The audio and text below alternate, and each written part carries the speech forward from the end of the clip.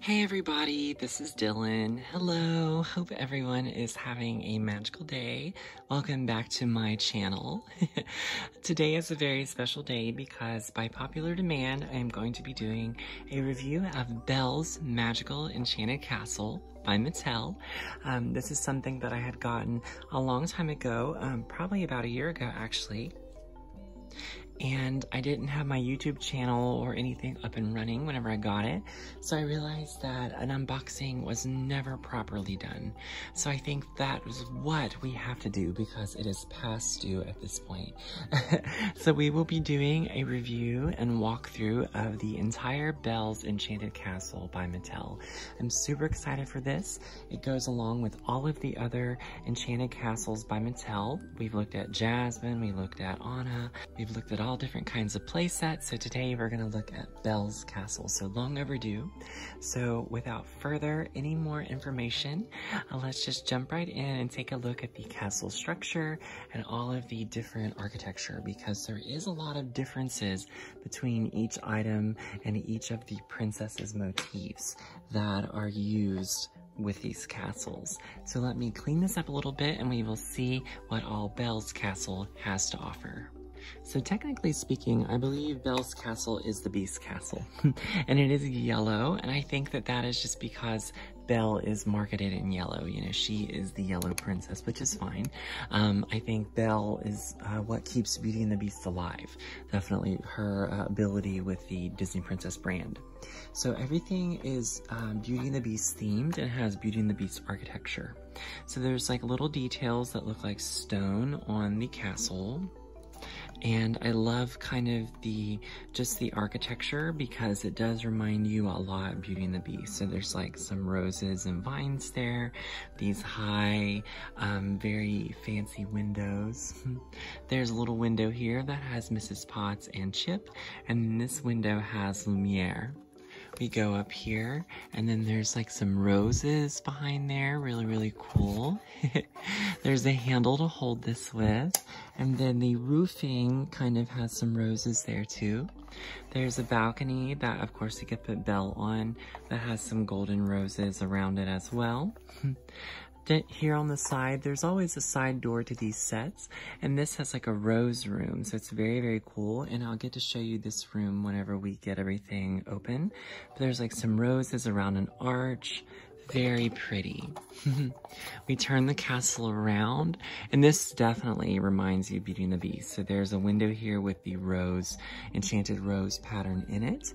And then this is obviously based on the ballroom. So the ballroom windows with a giant rose there. I love that so much. So all of the Disney Princess castles, the Storytime Stackers is what these are called, technically. They open here on the side, and they're all stackable. So I can add this to my stack of Ariel's castle, Elsa's castle, Jasmine's, Anna's castle, so everyone's castle. But whenever you open this up, you can create all kinds of different little stories and different scenes. So this is definitely the ballroom because we can see this is the high windows, this is the rose motif. I like these little windows here. And over here might be Belle's bedroom. So this is cool. So look up here, there's some stained glass kind of details that remind you very much of Beauty and the Beast, of Belle, the Beast, and there's an enchanted rose motif, and just candles and very elaborate kind of furniture. When you have it up like this, it is a vanity, and then this is kind of, looks like drawers, but I think that this is mainly supposed to be Belle's bed, which I really, really like. So this is meant to represent Belle's bedroom, and then this is to represent like the dining room or the ballroom. Whenever we open this little corridor up over here, this is the bathroom. So there's like a little bathtub in there. It's really, really cute. And there's a blanket here for Belle, which we'll look at. I have that stored in there. It's a little bathtub, and then there's some more details. So, very pretty. I love Beauty and the Beast, so of course I am a huge fan of this. So let's start filling up the castle. So we have a purple chair, pinkish chair. This is definitely straight from the animation of the chair that Belle sends in during Be Our Guest. So there is a rose here at the top. I always thought that this chair was an enchanted object because it kind of walks by itself, but I always wondered when I was a kid, you know, why didn't they ever give this chair a name? So there is a flower there on the back side. That's really cool. There's like some quilted pattern, a rose, very ornate. We could probably just, you know, sit it wherever we want. The next accessory we have is a very cool character that we rarely see any merchandise of, and this is Madame Wardrobe. And I love Wardrobe because, like I said, you know, we never see her ever, but I think it is so cool because the last time I found a Wardrobe figure was when I was little, and I still have it just because it's so rare. So Wardrobe has, you know, her swirls on top because she's a very ornate piece of furniture. I think the face is definitely Mattel down very much. This has been kind of cutesy, kind of chibi'd a little bit. You know, I think that that's sort of what's happened here, but it's definitely recognizable as the character. So you can open up her doors, but there's not really a whole lot of storage in there. So there's little shelving, and then there's, looks like little mold that looks like a clothes hanging in there. But other than that, she doesn't have any storage in her. I was hoping maybe I could store Mrs. Potts and Chip in there, but it's not big enough, and the bottom drawers don't open. So she's just kind of, you know, there. I love her so much, though. I love the Wardrobe in Beauty and the Beast and in the musical. I think she is an amazing character, so maybe we'll put her here because she's kind of hanging out in Belle's bedroom. So, something else that we have is a blanket for Belle's bed, and this is definitely Beauty and the Beast themed because look at all of the little items on there. So there's Lumiere's, there's Mrs. Potts and Chips, little rose books and rose motifs. I love that so much, and I think, you know, if Belle wants to take a nap or go to sleep, that this is what she's gonna need. So we'll just add this to her little bedroom. It's kind of sticking to my hand a little bit, but I absolutely love that little blanket. Of course, included in this set is Belle herself. So the only thing different about this Belle versus the single Belle you can get for just a few dollars is nothing. This is the same exact Belle, and that is different because I wish that her pink dress or maybe a green dress or a Christmas dress or something would have been included here. But no, this was early too, whenever a lot of the Mattel new stuff was coming out, so I don't know if in the future we'll get even more Belle kind of items like that. But this is the same Belle that we have seen them do just single, other than, you know, just has the castle with her. So she's got her brown eyes, pink lips, brown eyebrows, and her widow's peak. She's in her yellow ball gown. There is the back of her hair, but I think an alternate outfit would have been very pretty, but the ball gown of course matches everything in this castle because everything's yellow.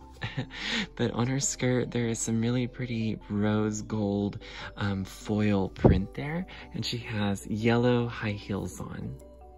And there was no alternate outfit given with this set, which was kind of surprising, but like I said, I think that that would have just made it a little bit better for me and just would have overdone it for me. So some more characters we have is Lumiere, the castle Majordomo, I think is what that role is called. I'm not sure, but he has been transformed into a candelabra, so he's painted gold. He's got a little hooky-doo on his side there, and I was trying to get Belle to hold it earlier, and it doesn't really kind of work, so I think we'd really have to kind of bend her hands to get it to work, but he's cute nonetheless. But I see that he's something that Belle maybe was meant to hold. So there's some kind of waxy kind of candle paint on top. He's got his little eyes kind of poking out, and then he's got his little decorations, you know, around the base of the candelabra, so it's very pretty.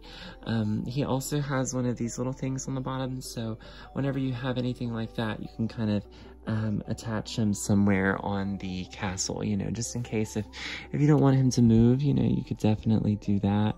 He's pretty stable though on his own. I just wish maybe Cogsworth was included. So. Next, we have Mrs. Potts and Chip. They're so tiny. This is like super, super tiny. And it's hard to focus because they are so tiny. So she's mostly white and she's got her little eyes. And her hat and the bottom of her teapot is purple. And she has a yellow handle. So gorgeous.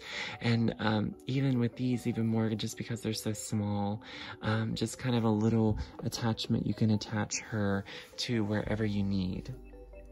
Chip is kind of the same, you know, just super small and lots of purple, white, yellow. Chip has little golden kind of trim around his head, his little chip in his cup, and then he's got his little handle. So we'll just stick them there. And the last item that we have is actually pretty cool, because it is like a dessert table, and this is definitely reminiscent of Bjerga. So it's like a yellow gilded table, and we have little rose blossoms on it, very pretty little swirls, and there's little pegs here so we can add our enchanted character friends, but so we can kind of flip the, I don't know how to do that, how to flip it.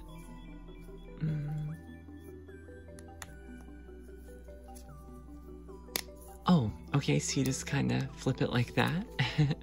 So, and the other side looks like a sticker, and it has like a full course on it, of course. Very, very cool. So Belle's gonna be eating some good food.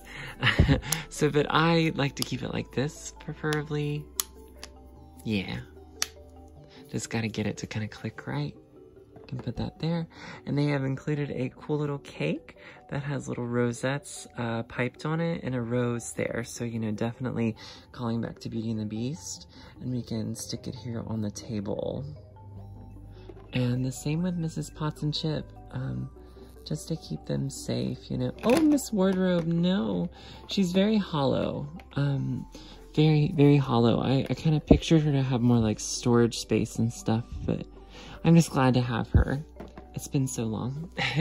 So it's really cool. You know, and I don't really know what the little bath is for, but if I had to guess, it's probably like where they wash the dishes. So maybe it's like where Chip kind of hangs out in there. Really, really cool. And of course, you know, whenever it's time for Belle to go to sleep, we just want her to hop in her bed. And we'll put the little blanket over her. She looks like Sleeping Beauty. Or, you know, whenever it's dinner time and it's time to serve dinner, Belle can sit in the master's chair. All right, everybody, that's all the details here. Thank you so much for watching this video of Belle's Enchanted Castle by Mattel. I'm so excited. I love anything Beauty and the Beast, and of course I love a Beauty and the Beast themed dollhouse. So let me know what you think of this. Do you own this, or are you planning to get it now? I found this at Target, but I'm pretty sure you could order it from Amazon or Target online, or I'm sure any other toy stores. So, and of course, if this was your first time here and you enjoyed this type of thing and want to see more of it, please subscribe so that way you never miss my posts and never miss a new video upload. All right, thank you so much. I'll see you next time. Bye, everyone.